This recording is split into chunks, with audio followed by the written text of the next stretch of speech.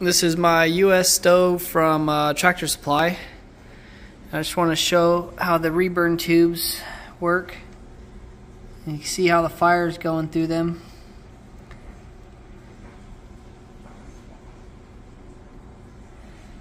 And usually can only get it to do that once the stove's hot enough. As you can see right now, it is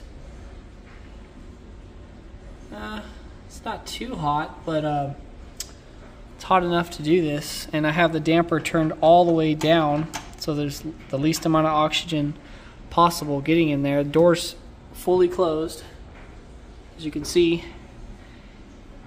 And there's 3 logs in there right now.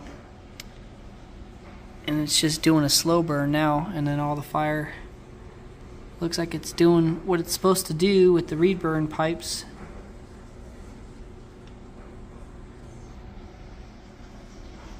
Like, for example, if I open the air all the way, it's going to act look at that.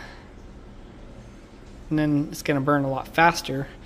Hotter, but then your heat's not going to last as long, you know. It's, if you turn down your airflow, then you get a longer burn. But that's just, this right here is proof that these Tractor Supply stoves really do work the way they're supposed to work. You just have to, you know, figure your stove out.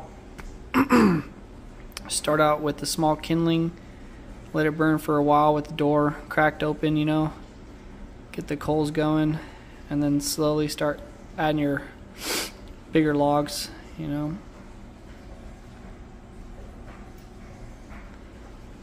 Yeah, and this right here will let it burn a lot longer than a normal fireplace, that's for sure. That's why it's good to have the air control.